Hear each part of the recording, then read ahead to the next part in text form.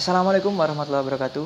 Hello, my name is Fathun, and I am from Islamic State University of MAULANA MALIK IBRAHIM Malang, from Faculty of Science and Technology, majoring in mathematics. And my student ID number is 2006011110106. And in this video, I will present you about the result of my discussions with my friends, of course, in the subject of philosophy.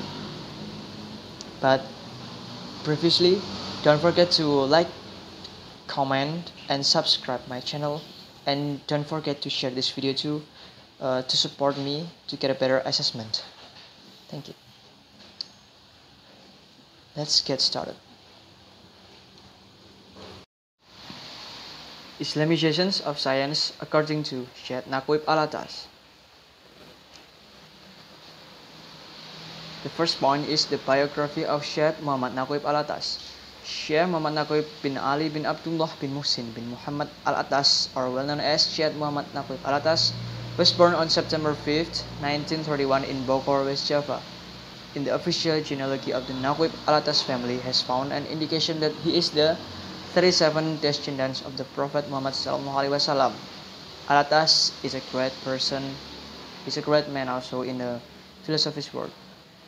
His educational background is he was graduated from Madrasah Al-Urwatul Wuthqa in Sukabumi, and then he continued his study to get a bachelor degree at the Malaya University in Malaysia, and then he got a master degree at the Institute of Islamic Studies in McGill University, Montreal, Canada, and then he got doctoral degree at School of Oriental and African Studies in the University of London.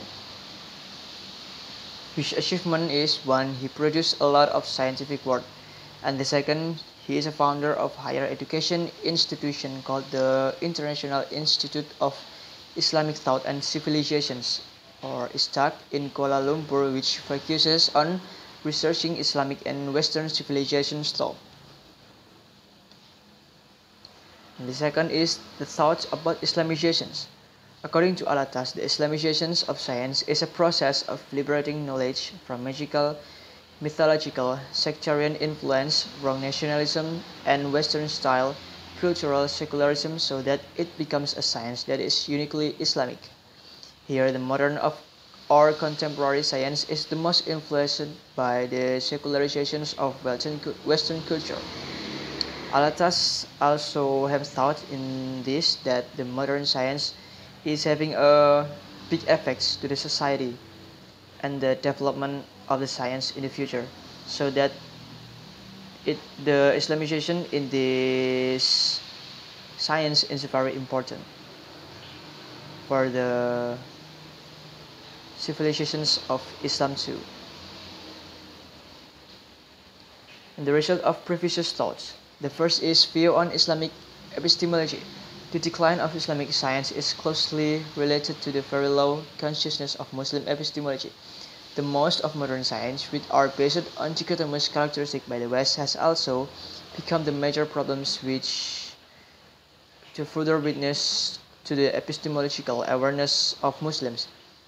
And then the second is the view on the Westernization. The Westernization here means the efforts to purify Islamic teachings from all Western values and influence. So Al-Attas had thought that the modern science which contains Western secularization must be reformulated with Islamic so it won't lose its spiritual values and teachings. And then the conceptions of Islamizations.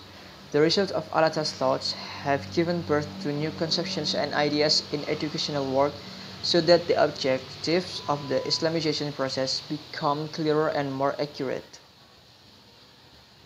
And here's the result of the conceptions. The first is the ideas about humans. Humans are living creatures who can think using common sense and have a conscience so that they can distinguish between truth and falsehood from science itself. Humans must realize that everything and knowledge that exists comes from God and must be used as a form of worship to God. The second is the ideas about the meaning of education. Islam divides education through three themes. They are tarbiyah, ta'dib, and ta'lim. According to Al-Attas, ta'dib is the most appropriate theme because ta'dib has fulfilled the most important elements that is needed in education, namely knowledge, teaching, and good counseling, also moral formation. The third is the ideas about Islamic educational goals. From the Al-Attas point of view, the purpose of Islamic education is to instill kindness in a person as an individual and as a part of a larger society as well.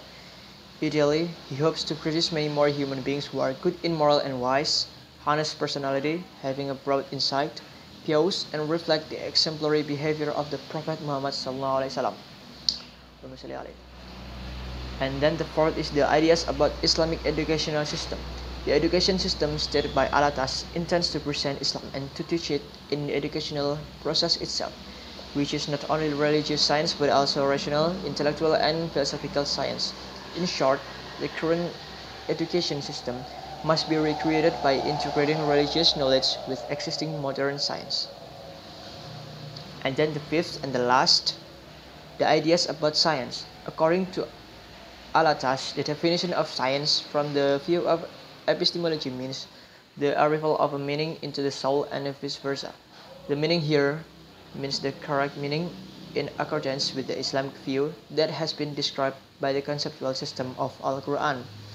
As a result, Al-Attas grouped those science into two parts, which are Fardu Ain, which includes religious science such like Al-Quran, Sunnah, Sharia, theology, Sufism, and linguistics, and the second is Fardu Kifayah, who study rational, intellectual, philosophical science such like human, natural science, applied science, and technological science. And then the list is the implications in education institutions, or we know as ISTAC. There are two implications. The first is implications in the Islamic education world. The purpose of Islamic education is directed at producing quality human resource, quality in the intellectual field, and the most basic is the moral religious that always guide it. And the second is implications in formulating the Islamic education curriculum. The form and the formulation of the curriculum here must contain the meaning and nuance of defined values, which should not be understood in a dichotomous form, namely allocating time for a specific discipline in discussing the issue of values.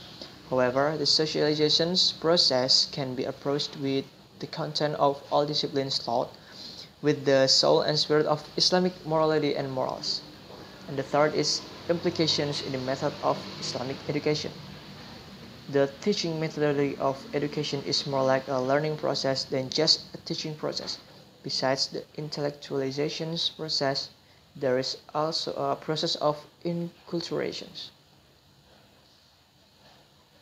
Okay, thank you. I think that's all for my presentations. For divisions, I do have my apology. And if you have any questions, please write down your questions at the comment below. Thank you. Wassalamualaikum warahmatullahi wabarakatuh.